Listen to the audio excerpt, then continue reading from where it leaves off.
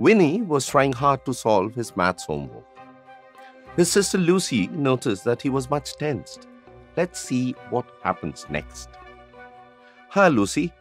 I'm unable to complete the maths activity. I have to submit it tomorrow.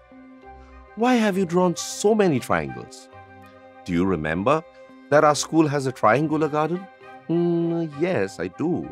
But our teacher asked all the students to measure any one side of the triangular plot, and I have noted that length as well. Our teacher drew two triangles, one of which represented the triangular garden and the other looked quite alike to the triangular plot. He mentioned the length of each side in the latter.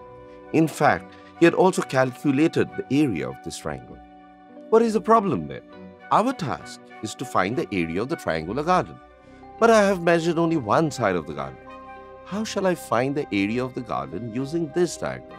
Oh, Winnie, you can solve this question within a couple of minutes. All you need to know is a theorem based on the area of triangles. Explain it to me, please. Well, I think you should watch a video. When you will get to know the theorem, you will laugh at your stupidity.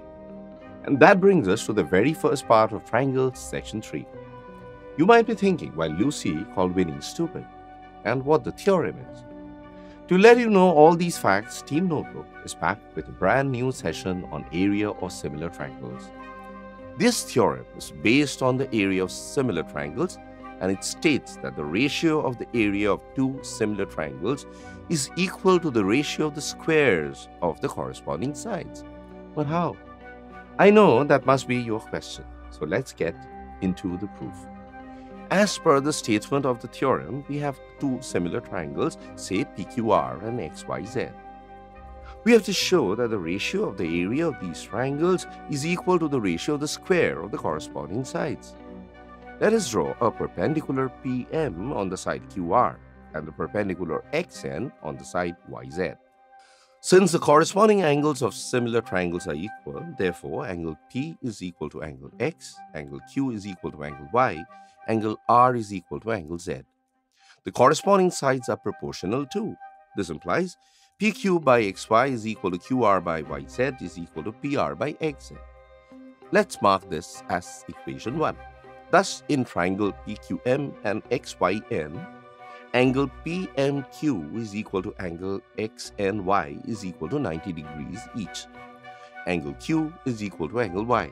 So, by the angle-angle criterion of similarity, triangle PQM is similar to triangle XYN. Therefore, by definition, we can write PM by XN is equal to PQ by XY. Let's say this is equation 2.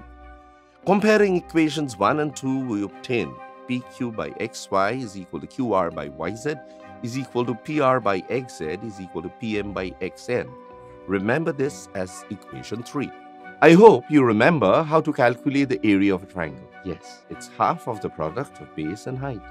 Now, area of triangle PQR by area of triangle XYZ is equal to half into QR into PM, whole divided by half into YZ into XN is equal to QR by YZ into PM by XN because half cancels out.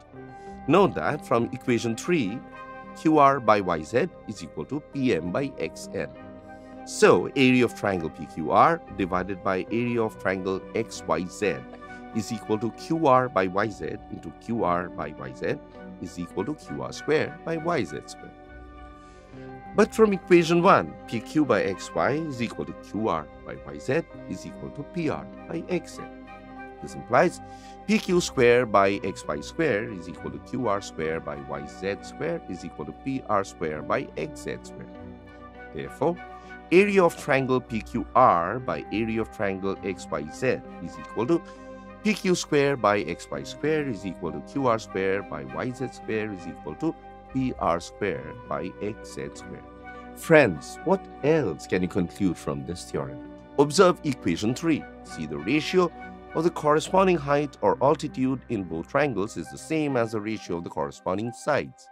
So the ratio of the area of triangle PQR to that of XYZ can also be interpreted as the ratio of the square of the altitudes. Now let's help Winnie to solve his problem.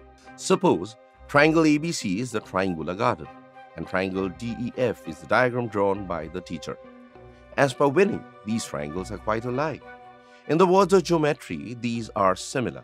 So area of triangle ABC by area of triangle DEF is equal to AB square by DE square. The value of AB and DE is given. And as per Winnie, the area of triangle DEF is also known. Friends, do not forget to convert the measurements into the same unit.